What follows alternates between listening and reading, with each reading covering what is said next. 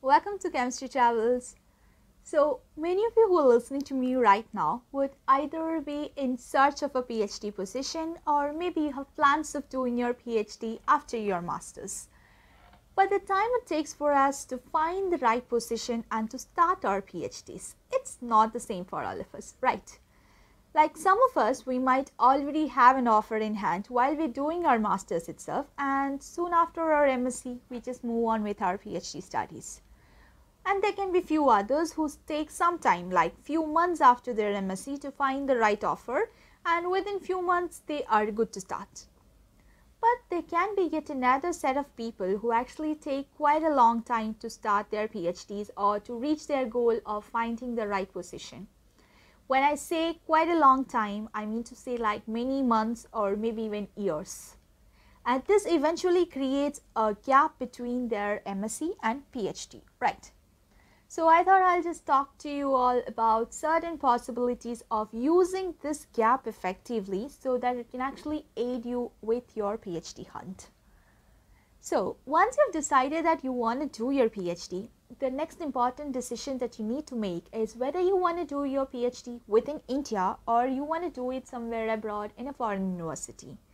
And depending upon your choice, you have got to work accordingly. Because the admission criteria for PhD positions in India is mostly subject oriented, while the admission criteria to get an offer from a foreign university is mostly research oriented, right? So first let's consider the case when you want to do it within India. So as you all know, if you want to get into any PhD program within India, you will have to clear our national entrance exams like CSIR NET or GATE. Or some state universities and colleges might have their own entrances, but in all these cases you are being tested for your subject knowledge. That is how good you are at your subject, how strong is your basics or your foundation. That is what matters.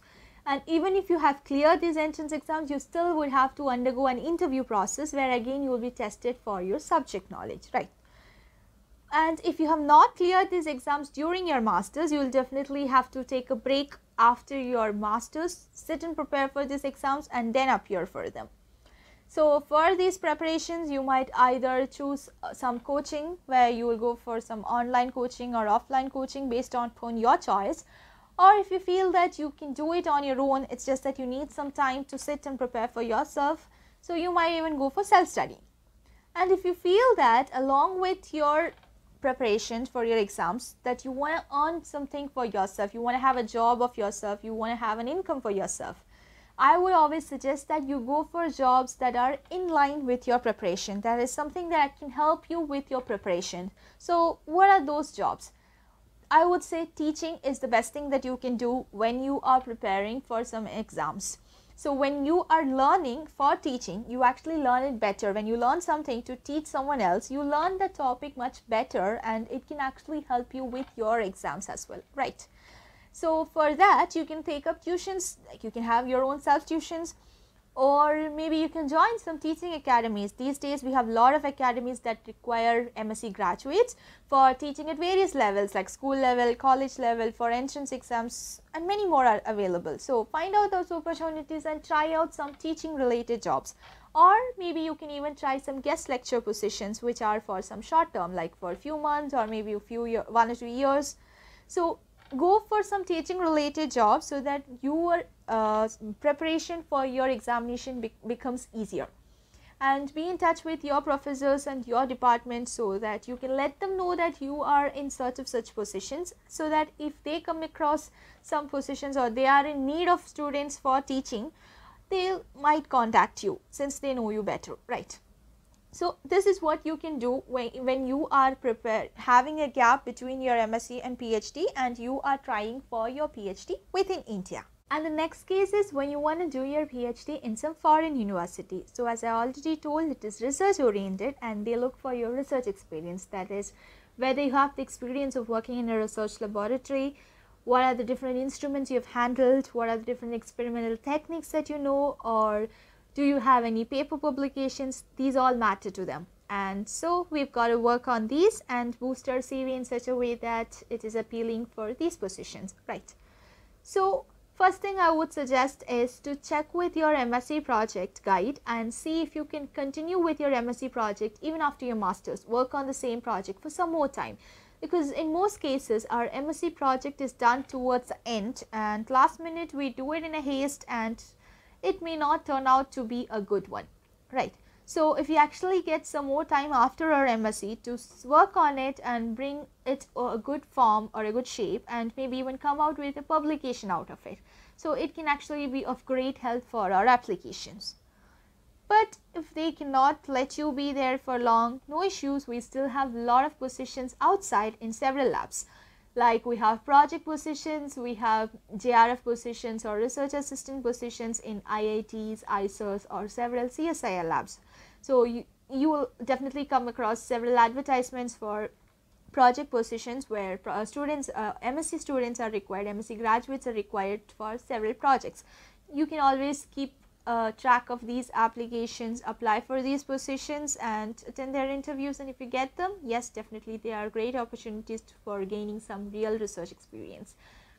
And even if you have not cleared your gate or net, they still consider you, and the only difference is you will be paid slightly lower than those who have cleared these exams. But apart from that, the research experience or the exposure that you're going to get from there is the same. And even if they do not have an advertisement, you still can go through their websites, find professors or scientists who work in your field of interest and mail them and tell them that you're looking for such positions and ask them if they have any positions. So if they have any positions in hand, if they are in need of students, they'll definitely contact you. So do not hesitate to mail them to see if they have anything available for you. Okay. And if you feel that you do not want to be a student, like you do not want to have that title of a student, like you don't want to be in an academic lab, you still have an opportunity of gaining research experience by working in some companies that is working in their R&D sectors, research and development sectors.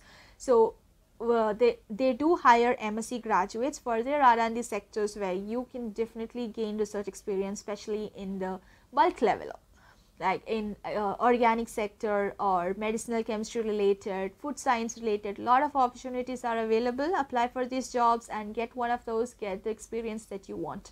Okay. So apart from this, what I would like to tell is about what I did after my M.Sc. So after my M.Sc, I got an opportunity to work in one of the R&D labs that come under the Department of Science and Technology, DST. So it is the International Advanced Research Center for Powder Metallurgy and New Materials. In short, it is called ARCI. And they do have a wonderful program for master students, master graduates, that is called GTP or Graduate Training Program. It's a one-year program where you will be working under some scientist on a project and you will be gaining your research experience for 1 year, and it does have a stipend. And they do have a lot of good facilities, and you get to handle a lot of instruments. You will get really you learn to do research independently. You learn a lot from there, and I can tell that from my personal experience. Like this, a lot of research experience, real research experience you will be definitely getting from there. But the only problem is that they do not have an advertisement for this position. So how do you get this position? It's just that you'll have to mail them. Go through their website, find scientists that you are interested in, find in the works that you're interested in, and mail them asking for such positions. So if they have a project and they are in need of students, means they will contact you back. Apart from that, they don't put any advertisement for these positions. But if you get one of those, I can assure you that you can learn a lot in 1 year. And it was definitely going to be highly beneficial in finding the right PhD positions.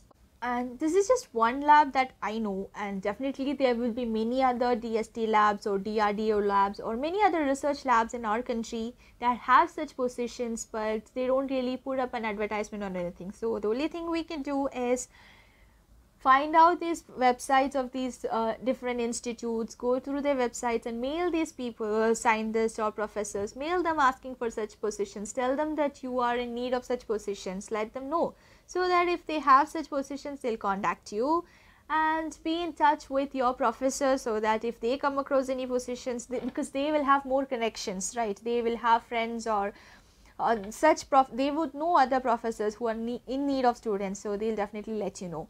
And be in touch with your friends and seniors. So it is very important that you maintain your connections, because you never know who will be of help to you at what time. So just be in touch with everybody and let people know that you are searching for such positions. So if they come across, they'll definitely let you know. And lastly, what I would like to tell you is, do not consider this gap between your MSc and PhD to be a waste. No, it's never a waste. It is in fact the best time that you can actually groom yourself, and you can work in these research related fields, and you can actually find out if you're really interested in PhD or whether you really want to do your PhD. And also you can understand what field you're interested in. You can try working in some particular field for a few months in some projects, and really understand if you have that interest towards that field, or if you wish to change your field for your PhD. You can understand all those things, and it is a time when you can actually make mistakes and learn from your mistakes. Like, you can learn, relearn, unlearn. All these processes can be done during this gap that you have. So, and you can transform yourself to a better researcher even before starting your PhD. Clear?